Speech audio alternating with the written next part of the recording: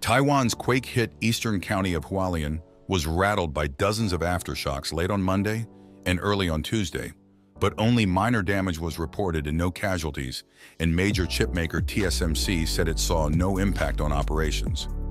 Largely rural and sparsely populated Hualien was hit by a 7.2 magnitude earthquake on April 3rd that killed at least 14 people, and there have been more than 1,000 aftershocks since. Buildings across large parts of northern, eastern, and western Taiwan, including in the capital, Taipei, swayed throughout the night, with the largest quake measuring a 6.3 magnitude. All were very shallow. Taiwan's Central Weather Administration said the spate of earthquakes starting Monday afternoon, which it put at about 180, were aftershocks from the large April 3rd quake. Seismological Center Director Wu Chen-fu told reporters that the aftershocks were a concentrated release of energy and that more could be expected, though perhaps not as strong.